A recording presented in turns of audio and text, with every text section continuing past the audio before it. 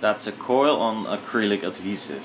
I'm not so sure if this works, but if you don't try, you never know.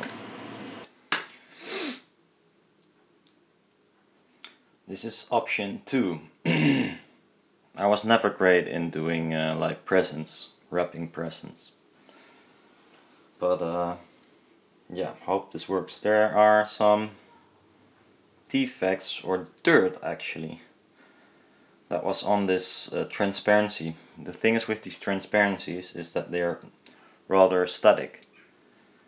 So all the stuff nearby gets on it before I wrapped it into my laminate. I have no clue if the printer will take this. So we'll see. This side looks rather dull and ugly, but I scuffed it and cleaned it with alcohol.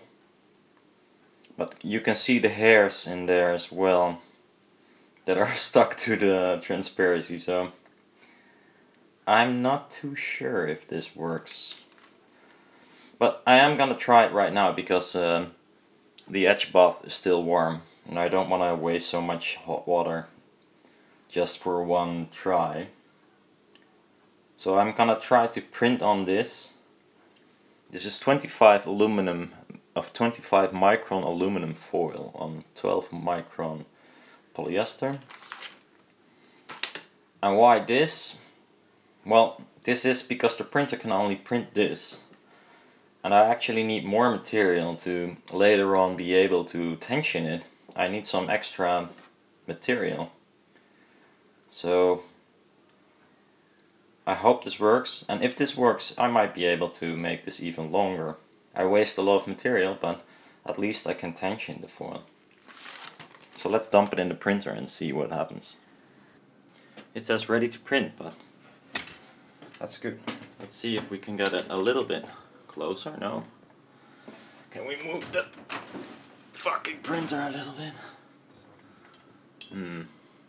I have to manually feed the first part, which I cannot show, under the roller. Because this printer has seen better days. It's this roller is fucked. The paper pickup mechanism is kind of screwed. So it has to do. Let's see if we can print. Control P. No. And I might have to feed it by myself. There we go.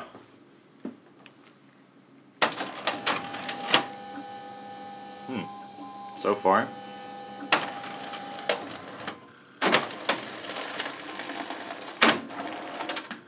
Not even a paper jam. What the fuck? Come on. Jam, you fuck. Yeah.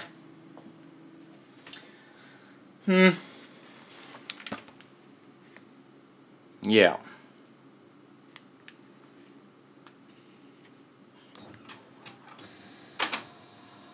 Nasty. Reason for that is I should have you can see a hair here and there and there. So next time if I try this, it might work, but I either need not a transparency because they're so static, or make sure they're really clean. But it's quite hard if it's static, you know. You get rid of the hairs and they flop on right away.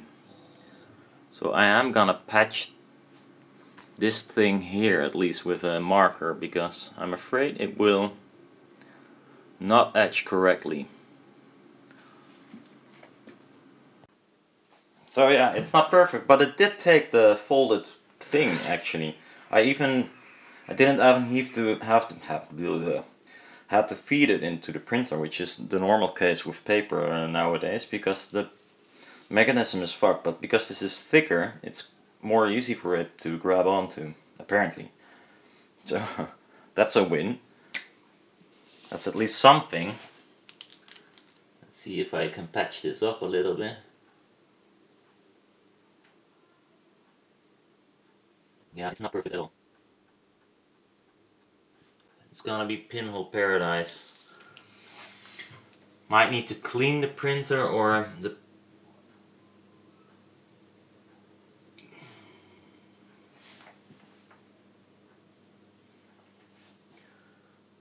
I don't know, it didn't cover all that well either.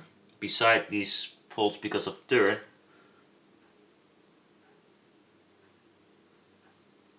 It didn't have very good coverage, to be honest. Yeah. Maybe I should not have stuffed it, or... Might need to adjust the printer. You have like certain settings for thicker paper. And I actually really don't know what that does, but on the other hand, this was the setting for transparencies that I usually use, because it will roll the whole print a little bit slower than normal, so it has good adhesion. So I don't want to... I think that works best. I don't have a lot of this material to try it a gazillion times, so that's kind of... There's a like big hole here, yeah.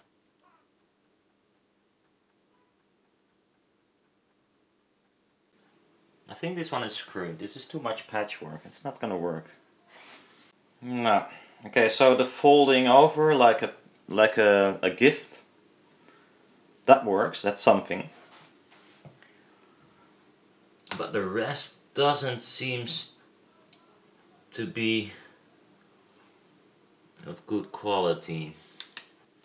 Hairline cracks, and in this case, hairline is kind of the right word for it, because some of it is, because there are hairs there. I can show you. Also, the coverage is quite shitty. It looks great from there probably, but I can assure you it's not.